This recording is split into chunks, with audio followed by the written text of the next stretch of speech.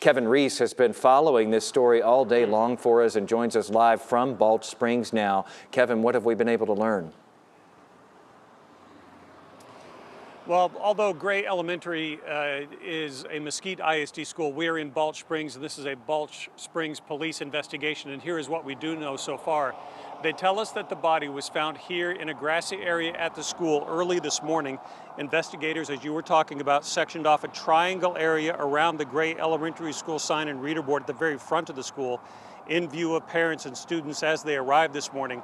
2 evidence markers could be seen in the grass. That body first discovered at about 7:41 this morning. But then after investigators removed the body, they could be seen extending more crime scene tape at the very back of the school surrounding that playground. Late this afternoon, police confirmed the victim is a juvenile male, but that foul play is not suspected, cause of death still pending. Parents who I spoke with this afternoon say the school alerted them that the victim is believed to be a 16-year-old boy. School continued as normal. The district telling us the schedule was not affected. Parents returned to pick up their kids at about 3:25 this afternoon.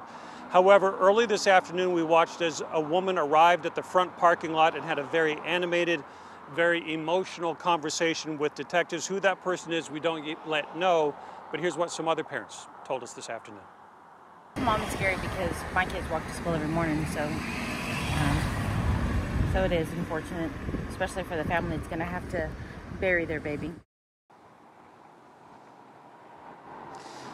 Balch Springs police tell us they have not released an identity or a cause of death, but again, they have been told, or they have told us, that foul play is not suspected.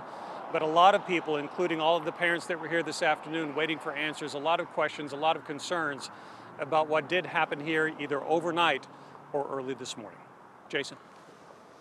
All right, Kevin, thank you for the update out there.